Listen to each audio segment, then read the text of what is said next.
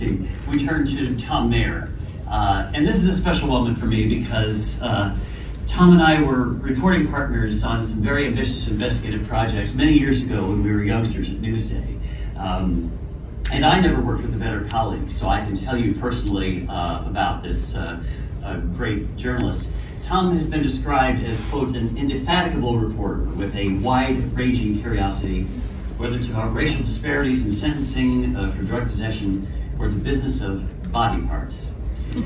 Yes, he did.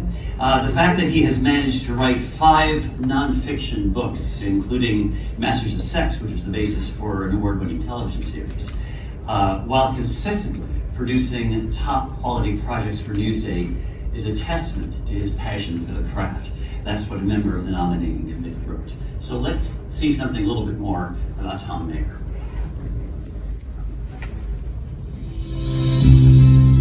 The Long Island Daily Newsday has been a part of Thomas Maier's life from early on. He delivered the paper as a kid, and as an ambitious editor of his high school newspaper, arranged for the head of Newsday to speak at his school. But a career in journalism was not a path paved by his parents. They were working class. Dad ran a machine shop where Thomas worked, and money for an Ivy League education was out of the question. But Thomas was undaunted. He had his sights set on a career at Newsday and laid his own path. As a young graduate of Fordham, he managed a meeting with the head of the Associated Press. The advice: get a job at a small newspaper and go to Columbia Journalism School. And he did. Scrounging the tuition from a mixture of savings, loans, and even horse race winnings from a lucky day. Thomas produced a short documentary exploring the mob's influence on the Fulton fish market, a project that eventually sold to Channel 13. His master's project at Columbia, an investigation into illegal toxic waste dumping in Long Island, was a calculated move to impress the hiring manager at Newsday. But it was not to be. Thomas instead headed to the Chicago Sun-Times, and after 2 years in Chicago, his elusive Newsday finally came calling.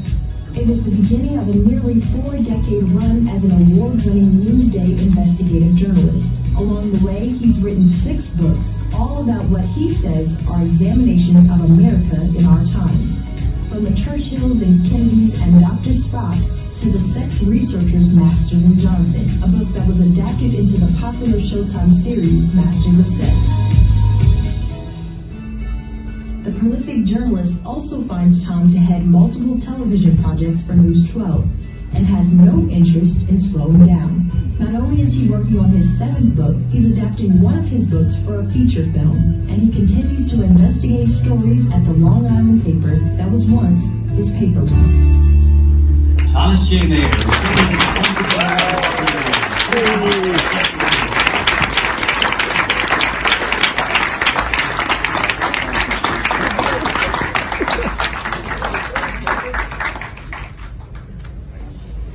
With Rex, and he survived.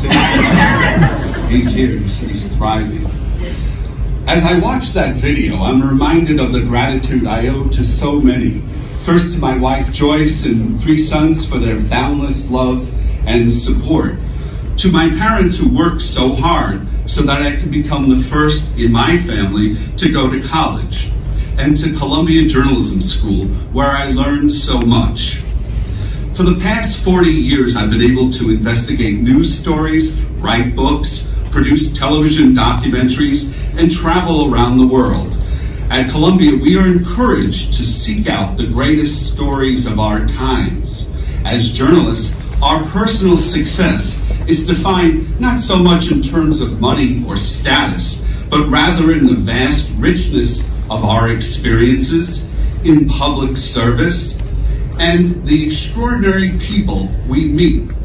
The amazing ability with a press pass to go up to strangers and say, "Tell me about yourself." For me, that has meant traveling to Berlin to interview Holocaust survivors through a fellowship administered by Columbia. It meant going to El Salvador for Newsday to hear about immigrants killed on the job in New York and later testifying about it before the U.S. Senate.